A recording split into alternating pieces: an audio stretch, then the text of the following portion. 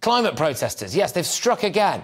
This time, interrupting a performance of Romeo and Juliet at London's Sadler's Wells Theatre, demanding an end to the theatre's partnership with Barclays.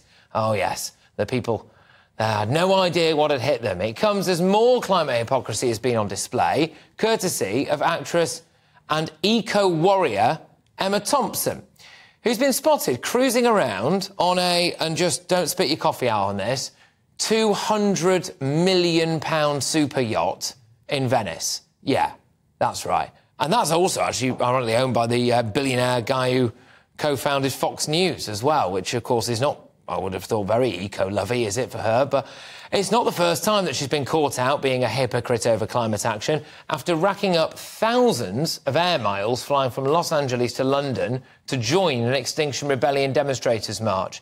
You could not make this stuff up. I mean, I've also got stories here about Leonardo DiCaprio, you know, Mr. Environment. I mean, I actually like him for his acting work, but he starts banging on about the climate. I think you start having a look at the amount of private jets that he takes or the amount of yachts that he's been on. Prince Harry, of course, once quite famously was reported to have taken a private jet from a polo match. Man of the people. Man of the people. But I am asking, are celebrity climate activists complete and utter, total frothing hypocrites? And joining me now is reality star and commentator Narinder Kaur. Narinder, thank you very much for joining me. Do you think that lovey celebs should shut up about the climate?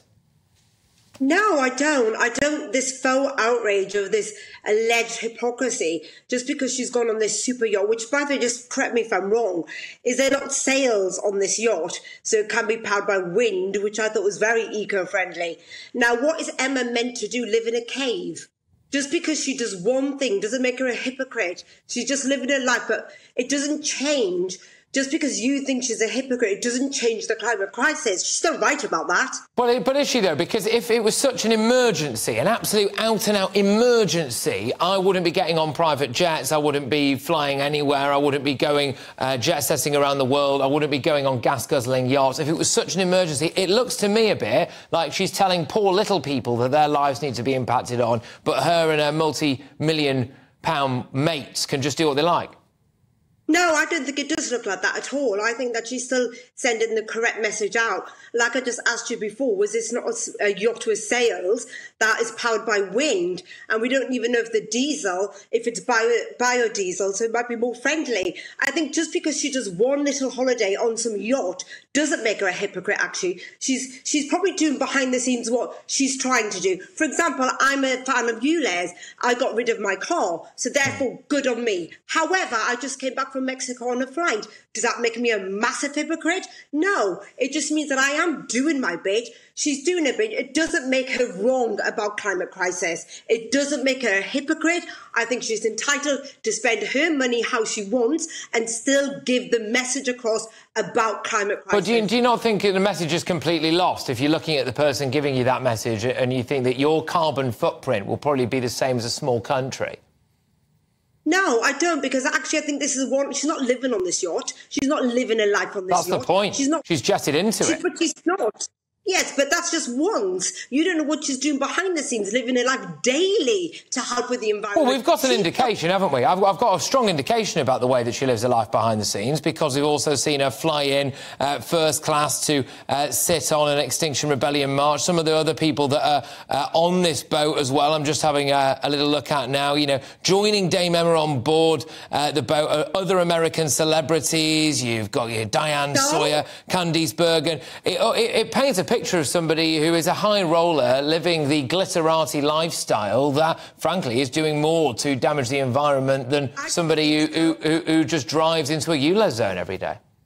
No, I disagree, Patrick. I think that voices like ours are needed to send that message across. It doesn't make her wrong about climate crisis. Just because she's had one holiday, just because you mentioned these other names, it doesn't make them hypocrites. And also, you seem to be going down this line that, oh, they're these champagne socialists telling us little people what to do. She was actually pictured drinking champagne, which is quite funny, yeah. Well, so lots of people can drink champagne, actually. They can be drinking Prosecco and still be doing what they need to for the environment. I still like to think I'm doing my little bit. It's not Emma Thompson's entire responsibility for climate change. She's one individual. We shouldn't be pitting the entire climate crisis against one individual. But it's a general thing, though, isn't it, as well? You know, you look at Prince Harry and we talk about this carbon offsetting and stuff, and now reports come out to suggest that carbon offsetting is just a complete myth. So this idea that you can get on private jets and it's all right, I've offset it by planting a few trees in the Amazon rainforest, apparently it's just complete tosh, basically. So there's no real point doing any of that. Leonardo DiCaprio, this is just a few weeks ago. You know, I'm looking at it here. He's a noted climate activist, boarded a plane at a private airport. It's got its own private jet terminal for wealthy travellers. It comes as he travelled between US and cities such as London, Milan and Paris over recent months, accumulating 12,000 air miles worth of travel. But tell me more, Leo, about the end of the world, you know? But he's still using his voice for the right message. What's he supposed to do? Live in a cave and not travel? He can't do everything, Patrick. He can't do everything. He's doing what he can. Do more. Well, he's not. Narinder, he's obviously not doing what he can, is he? If he's getting on private jet.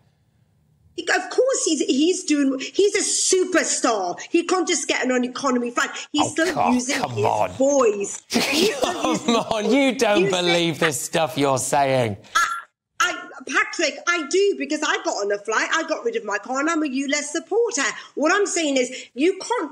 It is not Leonardo DiCaprio's responsibility for the entire climate crisis. And you can't say that they're being hypocrites or, they're champagne socialists. I don't buy that argument, Patrick, and I don't think you do either. I think they're lending their voice to the right causes. It doesn't mean they've got to... For their own image. For their own image. Money. They're doing it for their own image. They'll have PR people behind the scenes saying, you know what you should do is you should really get on board with the climate lobby because everyone will think you're a really nice guy. Everyone will think you're a great woman for doing that. But, you know, just get on that private jet and your hypocrisy will be there for all to see. That's the way I look at it, Narinder. I stop listening to these people.